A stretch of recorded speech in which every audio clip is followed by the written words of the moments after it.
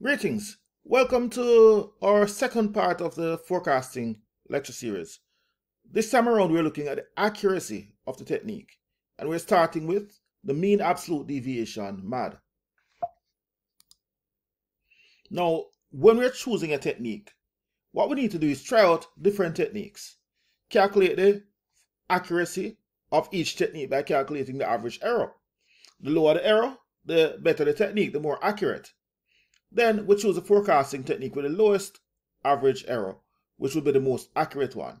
And we have an important note: no forecasting technique is always best.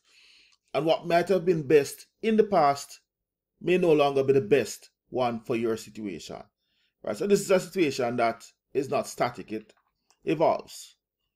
The techniques that we have covered in our first part were simple moving average, weighted moving average, and simple exponential smoothing. So we're going back to those forecasts that we did, and we're going to measure the accuracy of each forecast. There are three popular techniques for calculating the accuracy of the forecast.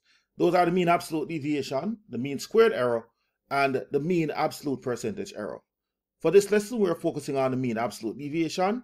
We'll cover the rest in later videos. So the mean absolute deviation, MAD.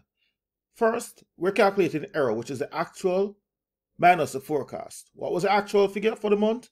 What was the forecast for the month? Then we're looking at the absolute error. The absolute error is just a numerical difference between the two. We don't care if it's a negative or positive. So what we do for that is simply take the larger amount minus the smaller amount. That's the easiest way to get the absolute error. And the MAD is the average of those absolute errors. So we total the absolute errors and divide by the number of figures. Here goes. We did this forecast in the earlier lecture where we looked at the 2-month simple moving average and we had a forecast. So we want to find the error now. For the first 2 months, we didn't have a forecast, right? So what we do is we just ignore those months. Starting with March, bigger figure 14 minus 11, 3.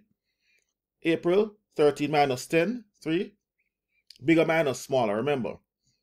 For May, 14 minus 12, 2. For June, 13 minus 12, 1. July, 13.5 minus 12, 1.5. August, 12.5 minus 10, 2.5. And here we have the absolute error for each of these forecasts. Now we want the total. So we're just going to add them up. And we have 13 as a total. 3 plus 3, 6. 8, 9, and 4, 13. Then we want to find the average. So we're finding the mean absolute deviation. So how many values do we have? We have 1, 2, 3, 4, 5, 6 errors. So we're finding the average of these 6 figures. So we add them up, 13, and divide by 6. So 13 divided by 6, 2.17. And we're saying the mean absolute deviation for the 2-month simple moving average is 2.17. Let's continue. So we also did a 3-month simple moving average forecast. And we want now to find the error. Ignore the first 3 months since there are no forecasts. For April, 12 minus 10, 2. May, 14 minus 12, 2. For June, 13 minus 12.7, that's 0.33. For July, 12.33 minus 12, 0.33. And for August, 13 minus 10, 3. Add these up, we get 7.66. How many values do we have? We have 1, 2, 3, 4, 5. So we're finding the average of these 5 numbers. So 7.66 divided by 5 gives us 1.53. And that's now our MAD for the 3-month simple moving average. So comparing these two techniques, we can see that the 3-month simple moving average is more accurate than the 2-month simple moving average because it has a lower MAD. But we're not finished. We need to look at the other techniques as well. So let's go. For the 3-month weighted moving average with weights 3, 2, and 1, we have, ignore the first 3 months again. For April, 12.67 minus 10, that's 2.67. For May, 14 minus 11.67, 2.33. For June, 13 minus 12.67, 0.33. For July, 12.83 minus 12, 0.83. August, 12.67 minus 10, 2.67. This gives us a total deviation of 8.83. We have 1, 2, 3, 4, 5 figures, so we're dividing that by 5 to get 1.77 for a MAD. So let's look at what we have so far. 2 month simple moving average, 2.17. 3 month simple moving average, 1.53. And the 3 month weighted moving average, which weights 3-to-1, 1.77. So we see that at this point, the 3 month simple moving average is still the most accurate so far. It has the lowest MAD. Not finished though. Let's continue. So the 3 month weighted moving average with 12.62 as the weight, what did we have? So for April, 13 minus 10, 3. For May, 14 minus 11.4, 2.6. For June, we have 0.2. For July, 1. And for August, 2.5. This gives us a total deviation of 9.3.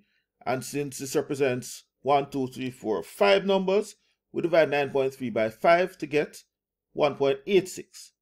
So let's sum it up. 2.17, 1.53, 1.77, and 1.86. So we still see so far that the 3 month simple moving average is still the most accurate that we've covered of these 4. But we have 2 more to go. So let's look at the other 2, and then we can see where we stand. All right, the simple exponential smoothing with alpha equals 0.2. All right, for February, we have 2. March, we have 3.6. April, 1.12. May, 3.1. June, 1.48. July, 0.18. And August, 1.86. This gives us a total of 13.34 as our total deviation. Now we want the average for the MAD. So how many numbers do we have? How many errors? We have 1, 2, 3, 4, 5, 6, 7. So we're dividing 13.34 by 7 to get 1.91 as our mean absolute deviation. So looking at what we have so far, right? The lowest MAD so far is still 1.53, which represents a 3 month simple moving average. So far it is still the most accurate. But we have one more technique to go, so let's go. For this one, for June, we have 1, 13 minus 12. For July, we have 0.3. And for August, we have 2.21, giving us a total absolute deviation of 3.51. Now, that's just 3 figures, 1, 2, 3. So we divide 3.51 by 3 to get 1.17. So let's look at what we have now.